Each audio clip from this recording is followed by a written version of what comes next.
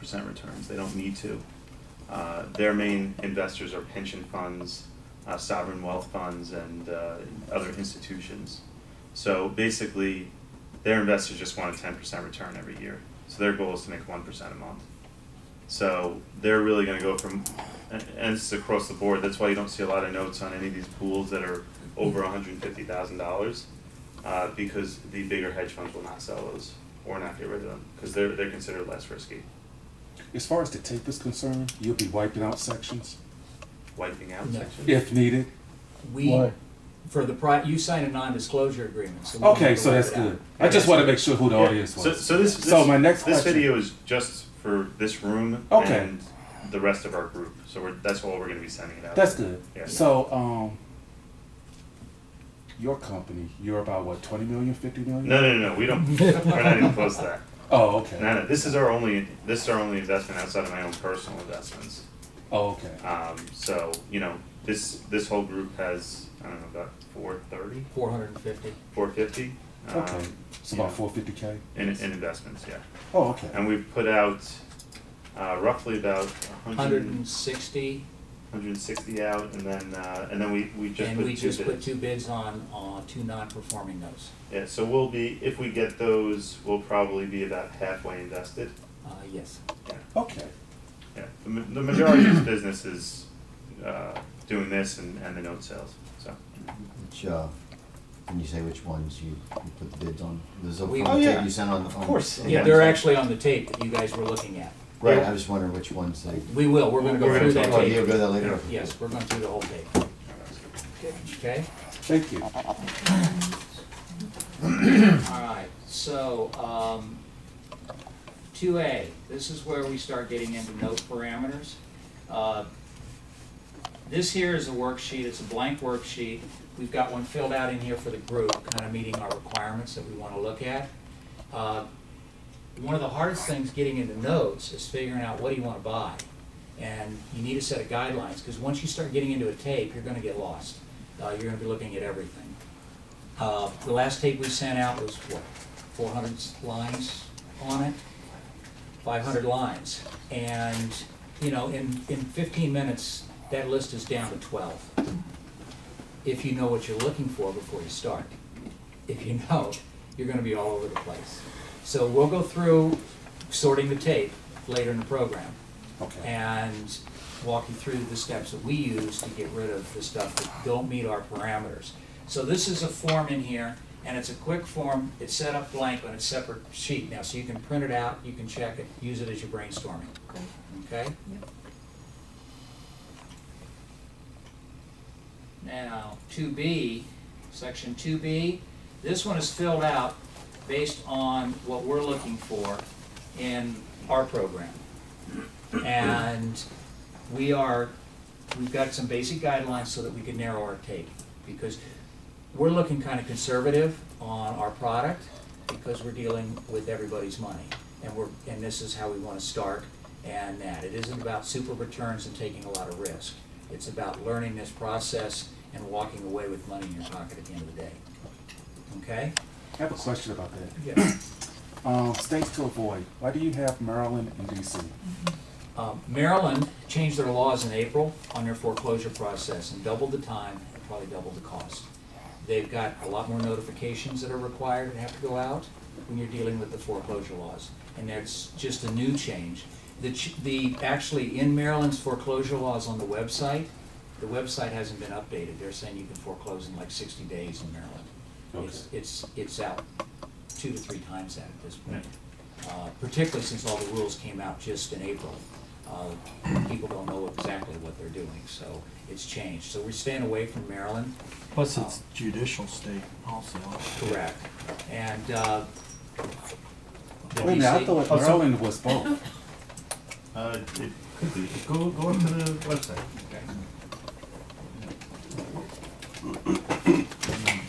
If you'd notice, Maryland foreclosures, I track foreclosures, and they have really increased. I mean, if you go to like Samuel White's website, I mean, you'll see dozens and dozens. Yeah. 4 in Fairfax County, and you'll see 30 in Prince George's County. I mean, they've really, in the past 6 months. Okay. Right. And DC is having their moratorium that's going away.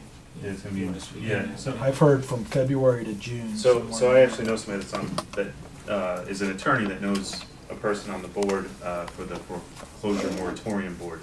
So basically, DC is the only place in the country where they actually have a board that tells you whether you can foreclose on somebody or not.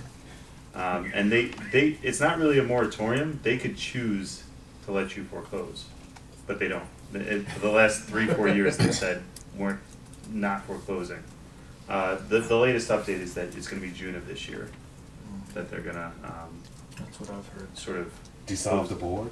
It's not going to dissolve the board. They're always going to have a board, but they're going to basically open up the floodgates and say, Gotcha.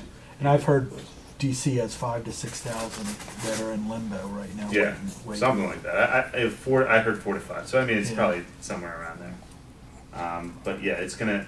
I mean, part of our starting this private money lending group is to really jump on that. So yeah, any questions about that? Just let me know.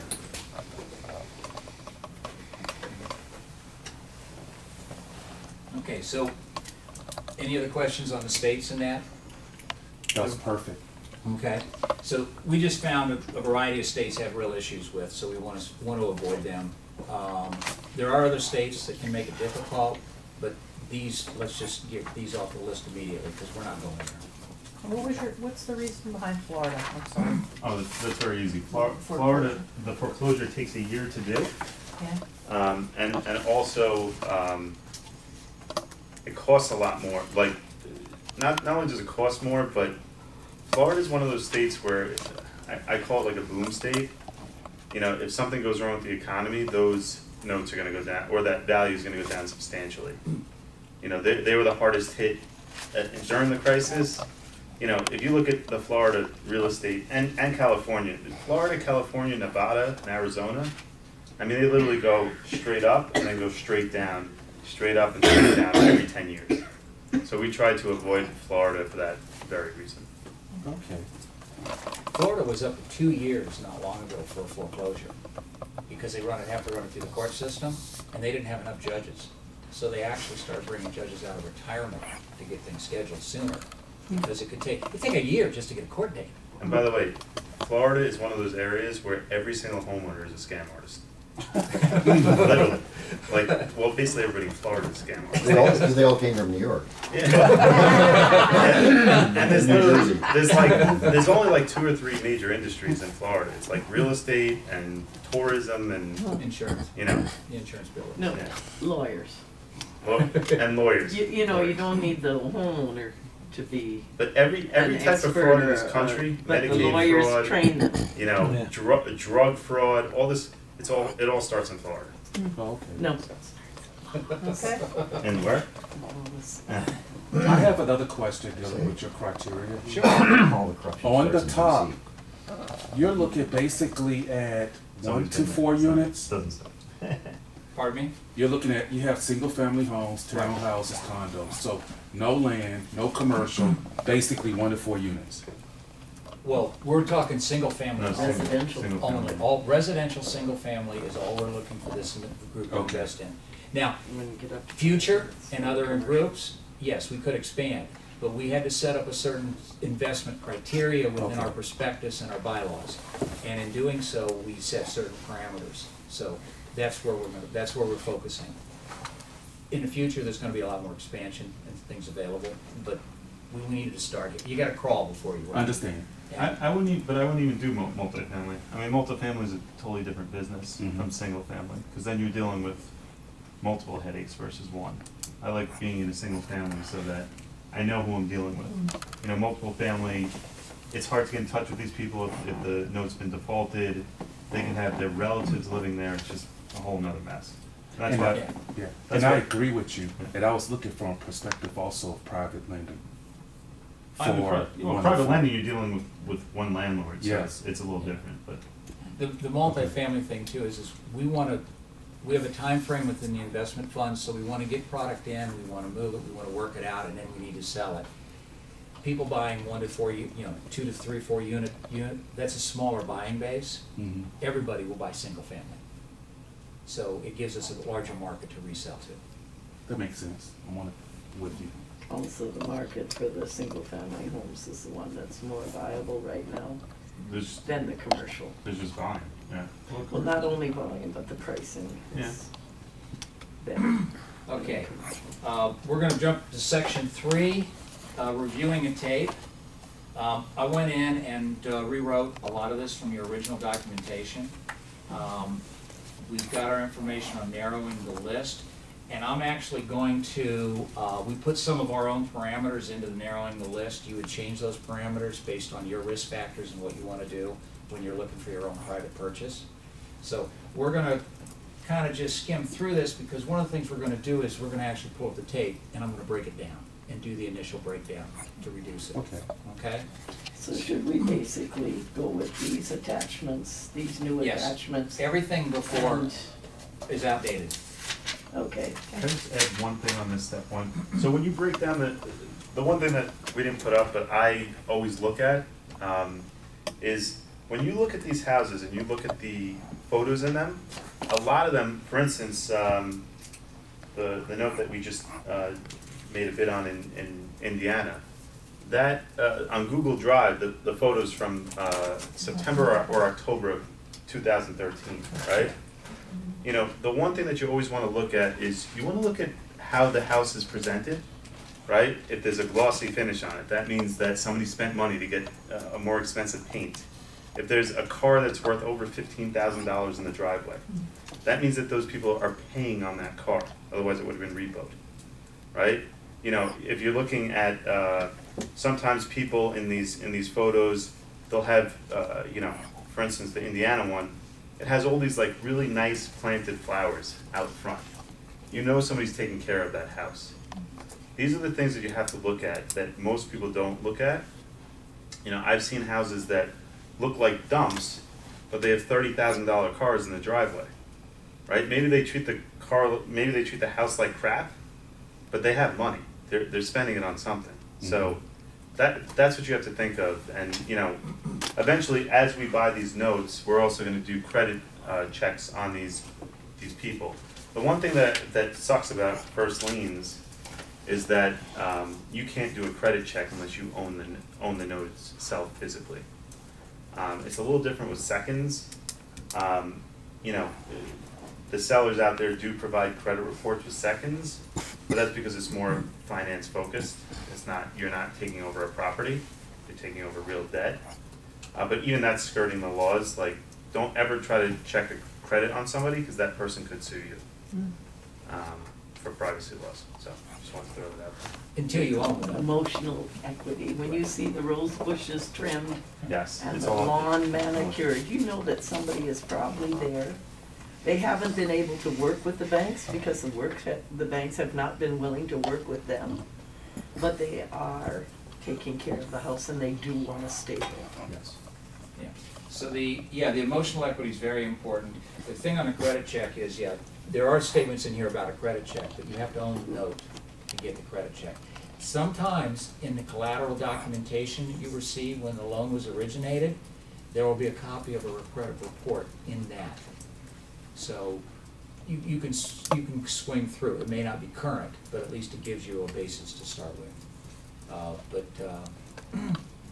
It's not always available in the market that we're looking for. Okay.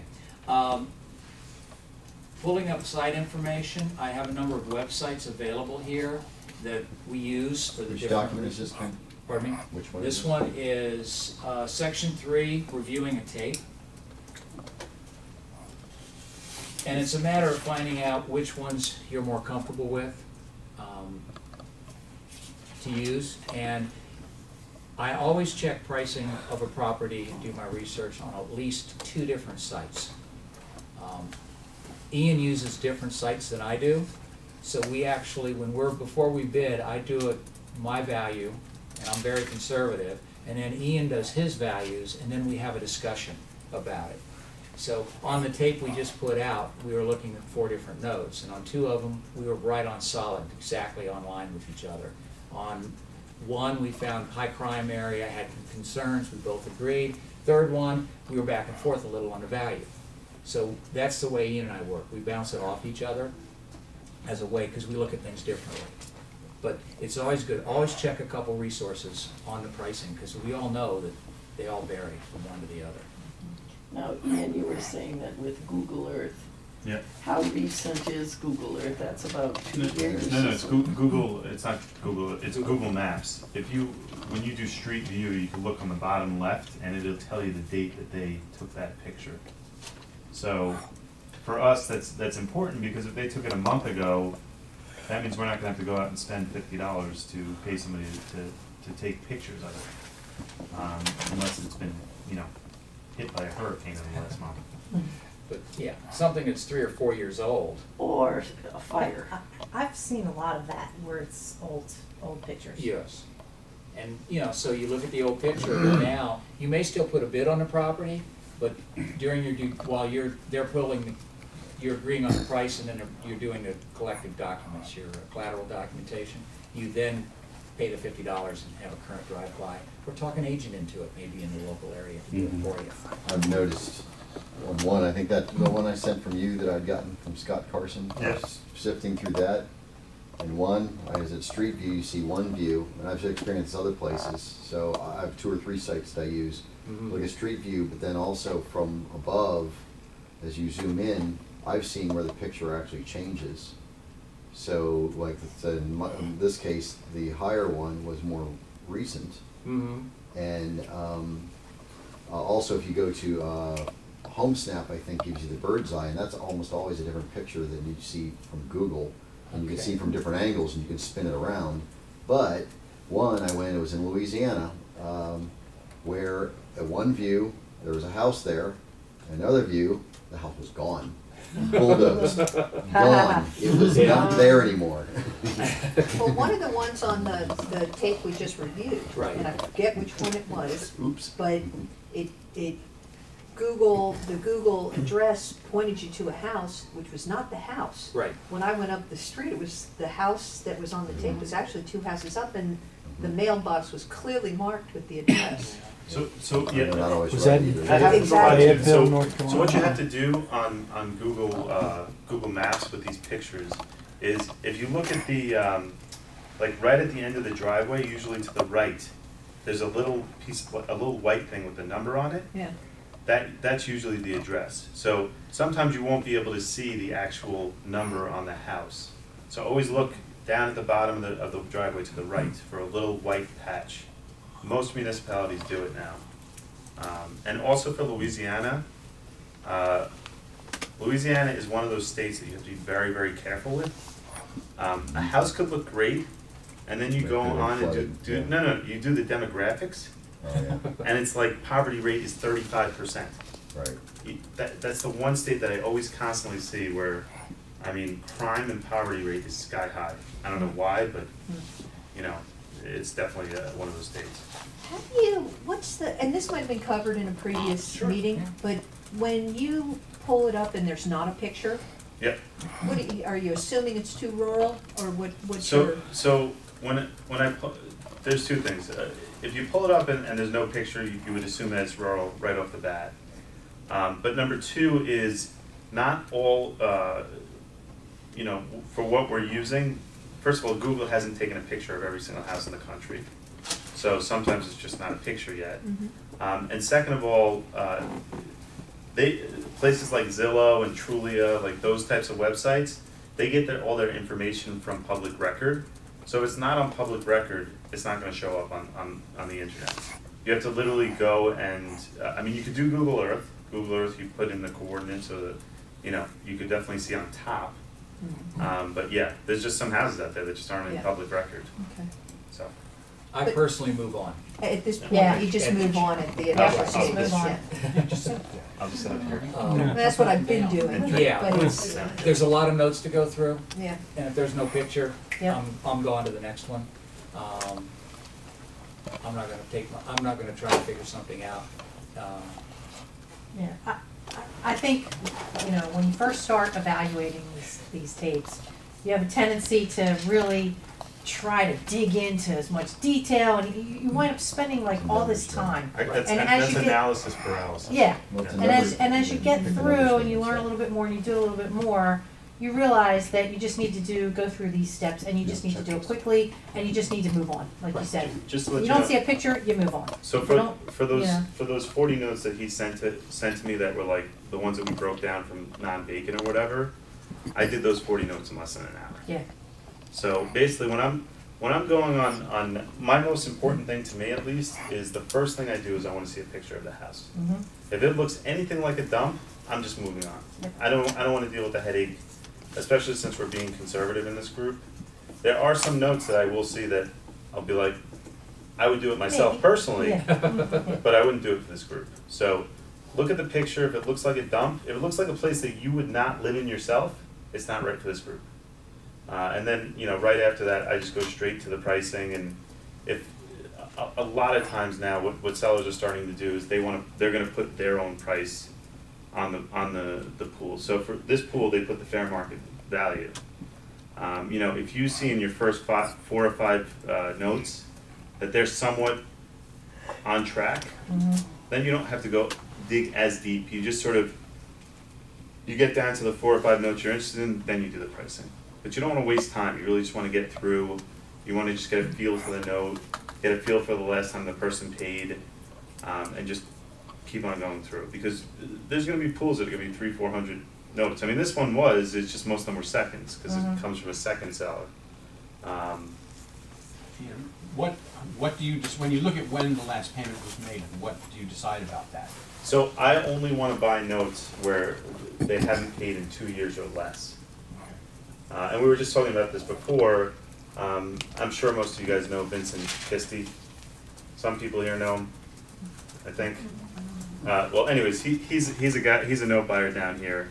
And basically, he was actually in a couple of our. He in our first planning meetings, when we Yeah. first started our group, he attended. Yeah. Vincent Christie. Very tall. Yeah. Yes, very tall. And I've gone with him to the Allen Cowgill Raising Private Money seminars. He's also an Eddie Speed student. And he's also in a mentoring program with PPR, which is a hedge fund that focuses a lot on seconds. So he just, I had breakfast with him this morning before here, and we were talking about some things. That's what you're bringing up? Yeah, that's what I was bringing up. The fact that certain years. Certain states, a lot of the states have time frames. If a loan has not been actively worked to reinstate it or collect on it over a period of years, the loan is considered void. Whoa. Wow.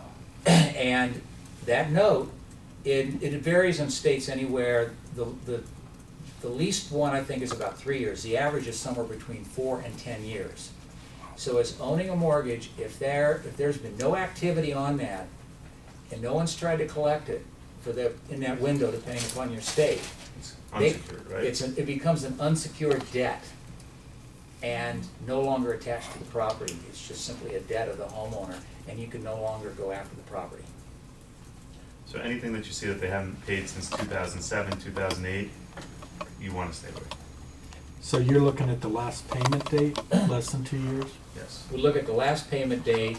I'll stretch it a little farther, but also, if somebody in the chain on the note attempted to collect, it restarts the clock.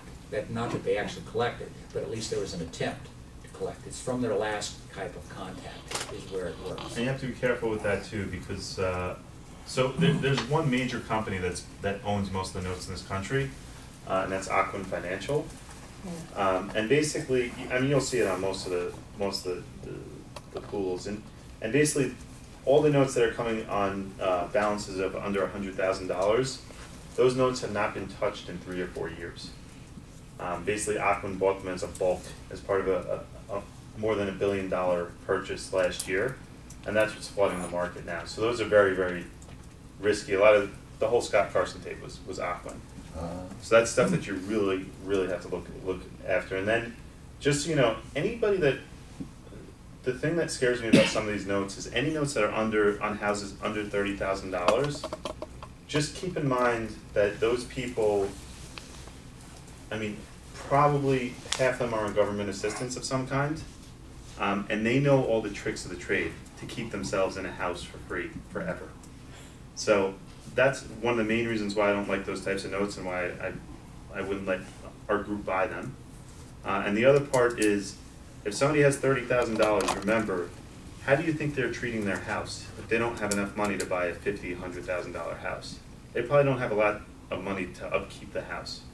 So those are going to be the ones where you walk in and it looks like a bomb hit it, and everything's 40, 50 years old. Another reason why we don't invest in houses that are too old, because that means that the upkeep is just going to be more expensive. So. All right, so these are kind of the steps, and when we get to the table, I'm gonna spend more time on that, to get you with the main ones, to bring it out. We've got the resources. One of the things you can do is, if you like a property, but you're not quite sure, I've called a real estate agent. If you go on Trulia or Zip Skinny or City Data, a lot of times, they'll pull up realtors have their ads for that area. So I just find a realtor in that area, call them up. I identify myself that as an investor, and I buy mortgages. I don't say delinquent or anything like that. I said I buy mortgages, and occasionally I end up with the property. And I'm looking at a property in your area. I was wondering if you'd help me out, give me an idea of what the value might be. If I end up with the property and you help me out, I will list it with you to resell. And you could also ask those same people to do a drive-by. Sometimes they'll do it for free and take the picture. Sometimes they'll say, give me $30. So it's still cheaper than the $50 you'd have to pay a national service. Right. And we actually did this on one of the earlier notes when we were looking at notes. We had one, it was in Oklahoma, I think. Yeah. And it was hard determining the values on it. And so we opted, I called up an agent, and the next day she drove by and said, boy, it's a mess. And she said, no, that street is all rental property, and everything is just, coming apart there. It's not, it says, it might be worth, it might be worth $25,000. I think it was half of what. It was half of what was listed on the tape that its value was. Right. So it's a quick way, it's inexpensive to do it. You can hire, if you're, some areas you're not gonna get the help, so you're gonna get the service, or you want something in 24 hours because you're really sold on this product, but you just need some backup to pull the trigger. And you should make that call the first day you make the bid, because it's gonna take a couple of days to do a bid, right, to get the bid in, and then you have an additional 3 days of due diligence to go over that. Within those 5 days, they should get it done. But if you do it last minute, these people are going to blow you off. You have to really be on top of the brokers. Then you make the bid or get the bid? No. You're going to make a bid, right? So we made a bid on Friday. We'll probably hear back on Tuesday. And then if we win it, we'll have another 3 days to do additional due diligence, which is basically order the O&E report. But, if I'm going to talk to a broker, I'm going to do it at the very, very beginning. Friday. Yeah, because you never know how long this broker is going to take, and they know they're not going to make money on you, so they have no motivation to run to the house. And when you get it, then you would engage, you pay somebody to go get it.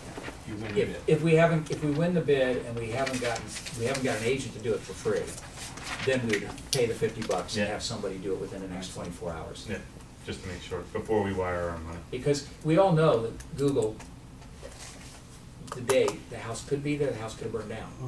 So from that, and again by the date on the Google map, but we like to know for sure we got the property and it's a clean property. Yes. You make a bid, it's going through the process, you said 3 days to do your due diligence. No, to hear back from them, right? No, you hear back from them in probably usually one to 2 business days on the bid. If the bid's accepted, then you have 3 days to do due diligence. And what if you want to back out? What's the risk? So, backing out, you have to have a good reason to back out. If you don't have a good reason to back out, that seller won't engage you anymore. Gotcha. They won't take you seriously, and they will kick you. I mean, I sold for one of the bigger, funds out there that sells, and if somebody BS'd me or backed out of something for no real good reason, I'm not talking to them again. It's just a waste of my time. I have hundreds of other people to talk to. Mm-hmm. In this market, there's a lot more buyers than there is demand. Not a lot more buyers than there is product. I mean, So, you know, if you honestly feel there's something wrong with the property and you've made a bid, tell the seller and just be like, well, you know, it came back, there's $20,000 in taxes, you didn't tell me that. Right. Right? I can't buy that, I'd lose money, right? The seller's always gonna try to come up with some way to get you to buy the note, but, you know, if you don't want to, just back out. Or, you know, if there's something wrong with the chain of title. For instance, we put a bid on a note that we won, and it came back, and it was actually bought by Aquin.